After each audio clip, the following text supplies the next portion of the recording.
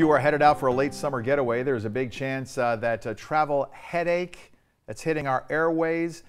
Part of the problem is lost luggage. Consumer reporter John Mattery shows some steps you can take to avoid it so you don't waste your money.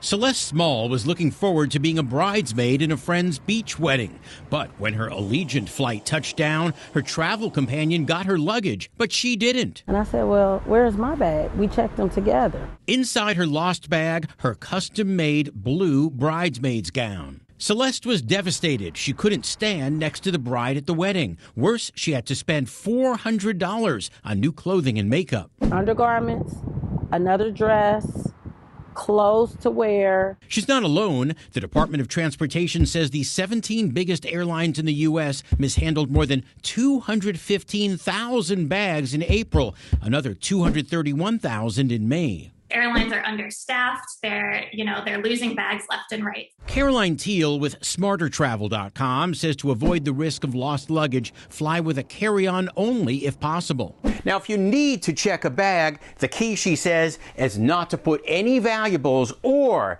anything that you need immediately upon landing into that checked suitcase. Teal also suggests packing a tracking device, such as an Apple AirTag, in your luggage. And in some instances, travelers have been able to point out to the gate agent, hey, I see my bag, it's on the tarmac. Allegiant finally located Celeste's bag after the wedding.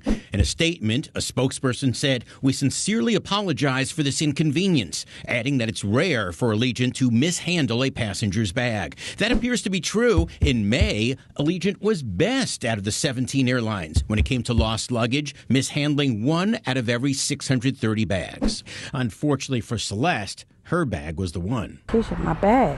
I don't have my bag. Next time she's using a carry-on, that way you don't waste your money. I'm John Mattery.